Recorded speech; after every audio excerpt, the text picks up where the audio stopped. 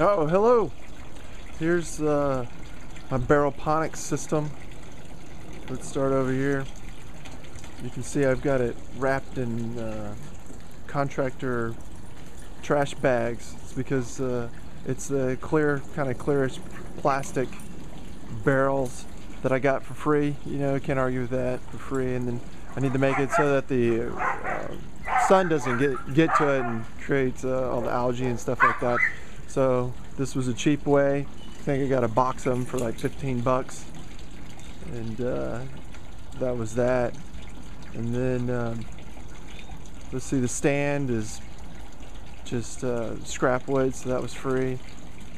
And then some of these plants actually pulled from the garden because with the Texas heat they were drying up, so I stuck them in here, gave them a new life, and we've been able to harvest off of the basil, and we're waiting for the tomatoes to come in. And something interesting is this guy right here. So this guy right here, that's moringa, which I got seeds online, I think from Thailand, and it was dwarfed in the garden. It wasn't getting enough moisture, so I transplanted it. It's been in there for about 3 weeks, I guess. And then got some radishes, some fennel, parsley. I got some mint back there, and then over here I got 3 kinds of basil, and I've got a tomato plant over there that I need to tie up. And you can see that the water's just coming out on top. It adds to oxidization. And then over here it's like a siphon. So what I got here is a bunch of tubes. Went with these tubes, the loop siphons, because they were cheap. I got some tube, I don't know, $5 or so. Actually, like Home Depot might have been a little bit more. It's the flexible tube, not the tubing for irrigation. So it's flexible. It bends nicely.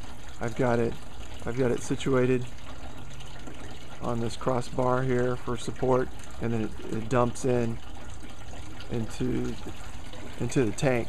And I've got this netting here because of mosquitoes, right? So you can see there's an elbow on that. Let's give it a little resistance so that it cuts off